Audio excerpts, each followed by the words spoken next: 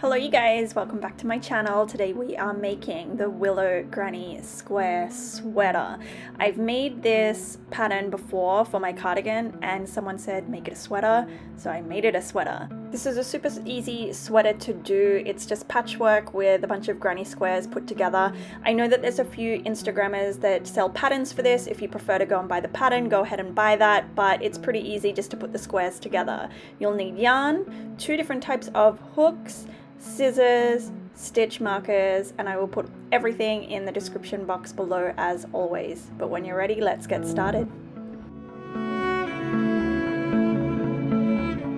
Alright, this is the yarn that I am using today. I know that you guys always ask what kind of yarn I use, so this is it.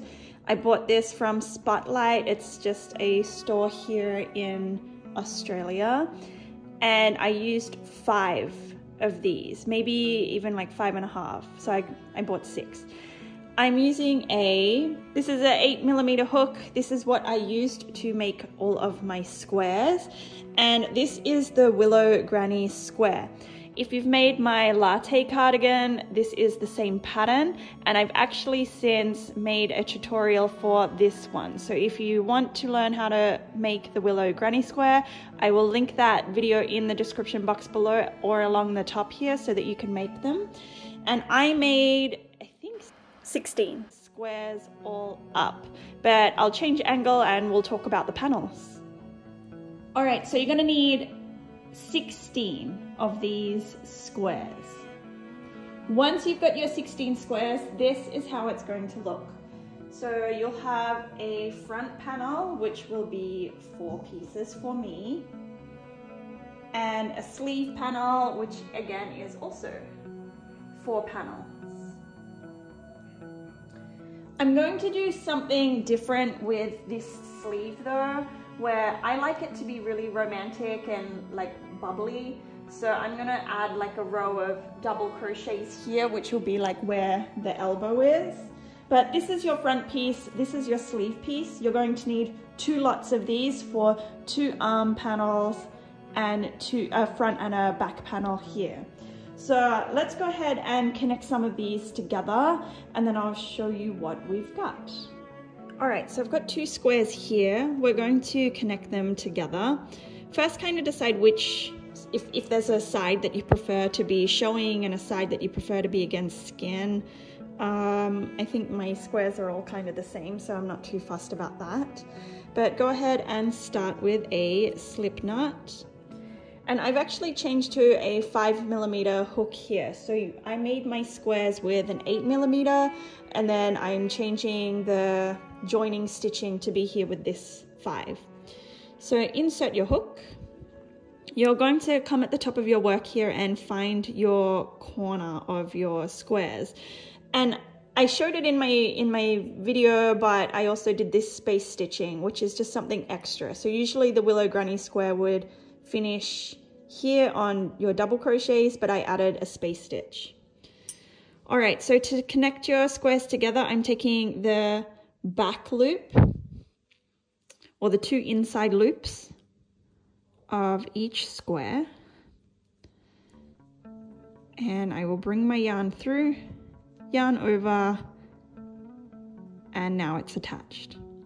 And now I'm just going to take slip stitches. So I'm going to take the inside loops of both squares, yarn over, pull through, and that's your slip stitch. So I'm going to take this slip stitch all the way across until I reach the other corner.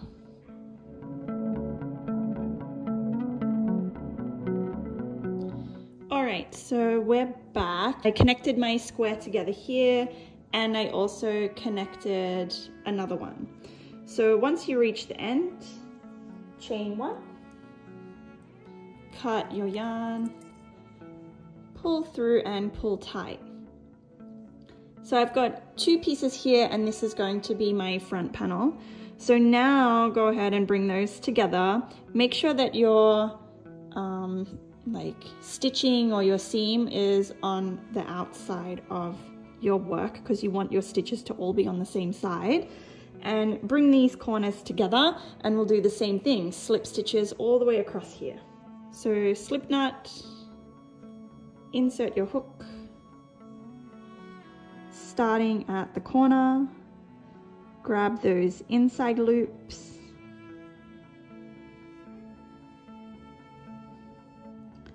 attach your yarn and slip stitch all the way across on those inside loops only.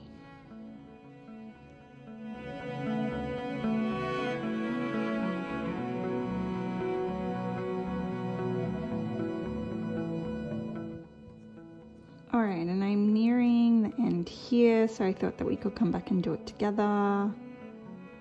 But just making sure that you also get your corner pieces. And once you've taken that last one, chain one,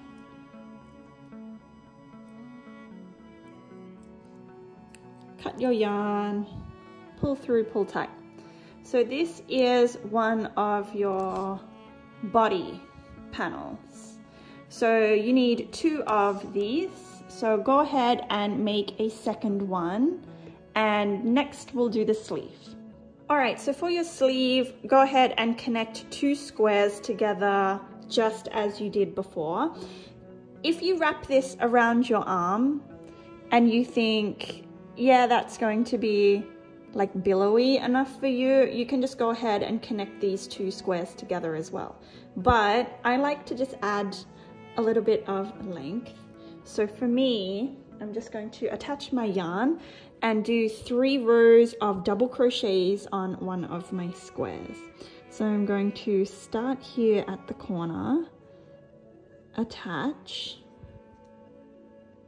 chain 2, and take double crochets into every single stitch. When I get to these large spaces, I just put a double crochet in that space and then 1 on top of the previous row's double crochet.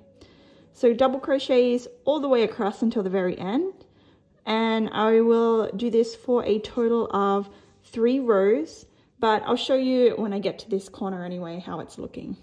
All right, I'm at my corner. I've taken my double crochet, chain 3, turn your work, and double crochets on every single stitch.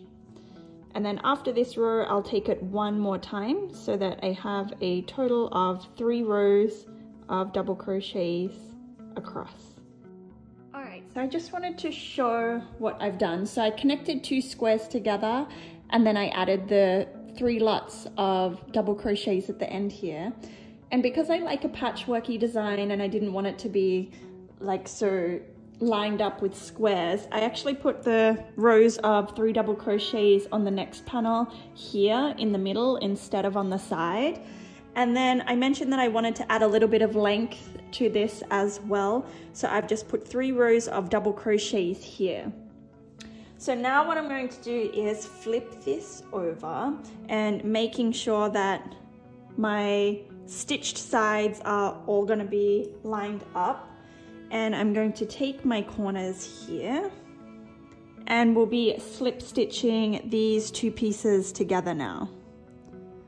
So just go ahead and slip stitch all the way across until you have 1 panel for the arms. All right, so I've just taken my slip stitches all the way across. I'm at the end. Here I chain 1, cut my yarn, pull through, pull tight. So now we have this square kind of panel here. And what you want to do is, so remember this long piece here is where you've added length for the elbow. So our sleeve needs to go this way. So now I'm going to take slip stitches all the way along here so that we have a closed in sleeve. And then from here, once that's done, oh, look, I'll do that first and then I'll show you what I've got. All right, so I've just closed off my work here at the end. So this is my sleeve. Now, I know that I'm going to add a ribbed cuff for the wrist, But if you're happy with it being open like this and you want to keep it this way, you can stop here. If you want to add a cuffed ribbed wrist here though, go ahead and chain 3, and you're going to do a round in every single stitch of double crochets. So just go ahead, and this is the opening of the sleeve, and take a round of double crochets in every single stitch, and I will meet you back here. Alright, so I've made it back to the start. Go ahead and slip stitch. And you can leave your sleeve like this. I think it just kind of makes it a little bit cleaner. So if you want a nice open sleeve, you can leave it. If you're adding that ribbed, go ahead and chain 3. And depending on how tight you want your ribbing to be, depends on how many decreases you do. For me though, I'm going to do a decrease in every 5th stitch. So this is 4, and this next one will be my 5th. So to do this decrease, yarn over into the next stitch, yarn over, pull through 3 on your hook, into that next stitch, yarn over, pull through, you've got 4 on your hook, yarn over, pull through 3, yarn over, pull through 2, and that does a decrease here. So again, I'll do 4 double crochets. So 1, 2, 3, 4, and in every 5th is a decrease. So one more time together, yarn over into the next stitch, pull through, there's 3 on your hook, into the next stitch, yarn over, pull through, there's 4 on your hook, yarn over, pull through 3, yarn over, pull through 2. So I'm just going to keep doing this all the way around in every 5th stitch, doing a decrease until I get back to the start. Alright, and I've made it back to the start, and again a slip stitch. And I just wanted to show, can you see how this is kind of pulling in a little bit, like it's kind of shrinking? I wanted a little bit more, so I'm going to repeat it again, but this time I might do every stitch. So chain 3, that counts as 1, this is number 2, 3, and in that 3rd stitch I'll do a decrease. So I'll do this all the way around, and then I'll meet you at the back, at the beginning.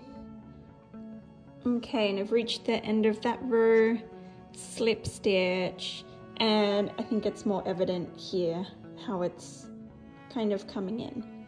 So I think that's good. The next thing that you're going to do is create some ribbing. So I've already made this one. I'll teach you in the next clip how to do it, but just to make it easy, I'll show you how to attach it now. But you want to make your ribbing big enough to like go over your wrist, and it's the size that you want it. And then you're going to go ahead and attach it. So for me, I'm just going to kind of place this on the inside, and then you want to line it up. So sometimes, especially with this ribbing, it can still be like a little bit small. So sometimes you'll have to pull the ribbing to make it match your sleeve. But you'll just go ahead and slip stitch it on. And I will just go through every single stitch, making sure that I'm going through both the sleeve and the cuff, and slip stitch it through. And if you've made my latte cardigan, this is the same thing. So I'm just going to go ahead and slip stitch this all the way on. And like I said, see how this is like a little bit bigger? You'll just have to pull your cuff in some areas so that your stitching lines up. All right, to make your ribbing, slip knot, and the ribbing that I have for my cuffs is 10 chains, but just make your chain long enough for the width that you want your cuff to be. All right, so once you've got the chain, that's the width of what you want your cuff to be, go ahead and come back into that last stitch with a single crochet and take single crochets all the way across.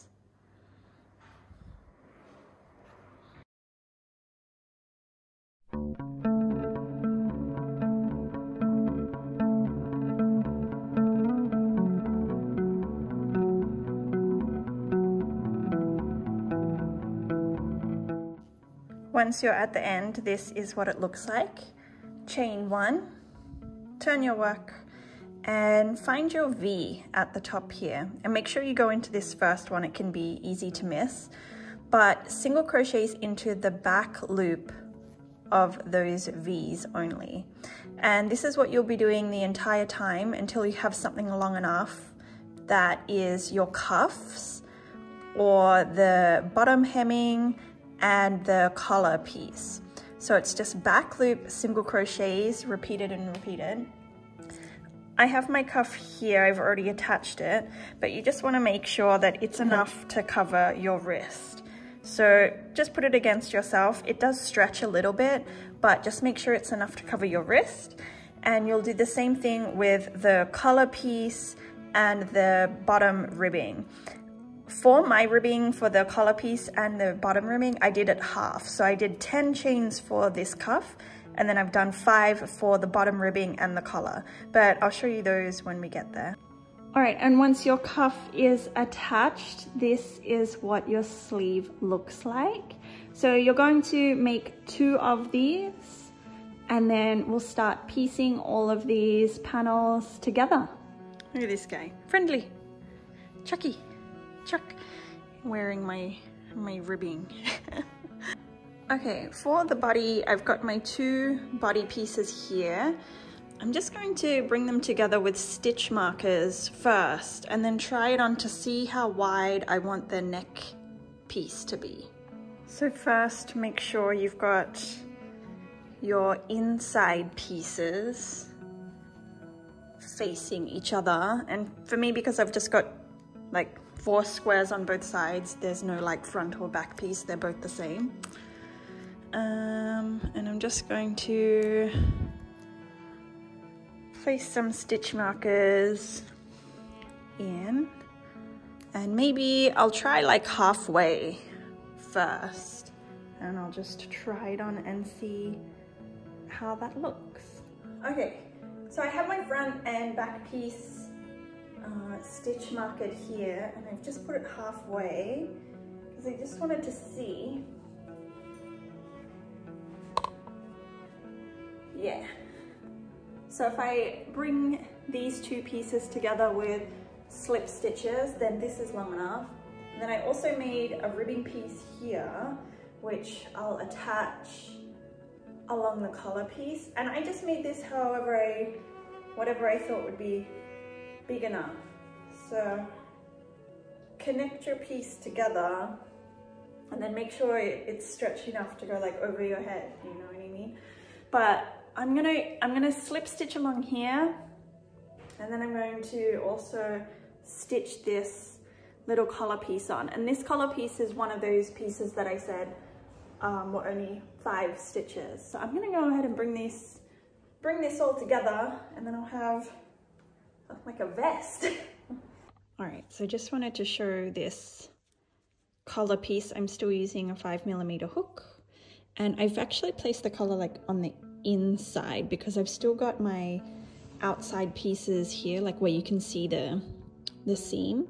And I don't know, I'll just start like here, and I'm just going to slip stitch the same way that we did our cuffs for this collar piece. And the same thing with the cuffs, there are going to be some sections where I'm gonna have to pull this collar piece tighter, tighter to be able to like fit. So all the way around, same as before. Okay, so here is my vest with the little collar piece. Next, we're gonna attach these arm pieces. So I know that my arm is like 1 square. So I'm going to actually stitch from this corner up to this square, and then I'll start attaching the sleeve. And I also made this 5 chain ribbing to go at the bottom, which I'll attach in the same way. So corner piece first, slip knot, and I'm going to use my 5mm hook I'm going to make sure that my work has the stitch showing so that everything is the same size or the same way, and then find my corners, and I'm just going to slip stitch all the way to this square here.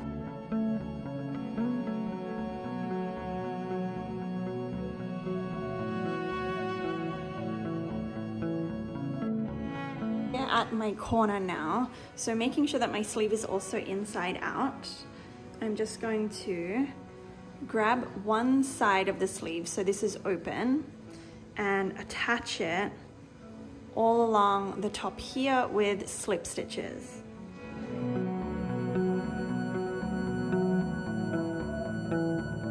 Okay, quick check to make sure we're happy with it.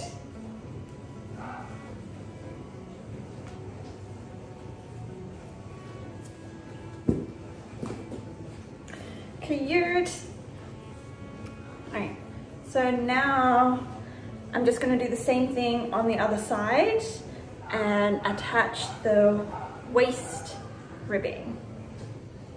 So just go ahead and attach those last pieces in the same way. And I know that you guys always ask me for measurements. So here is a video of all of the measurements, the measurement of the squares, the measurement from shoulder to shoulder, the measurement of the arm, and the measurement of the length. I will add these in the description box below as well. But when making this, you just want to make sure that your willow square goes from your shoulder to like your chest. And then that should make this sweater big enough. And that is it, you guys. That is the Willow Granny Square sweater. I hope you enjoyed this video. Thumbs up if you did. And I will see you in the next one. Bye.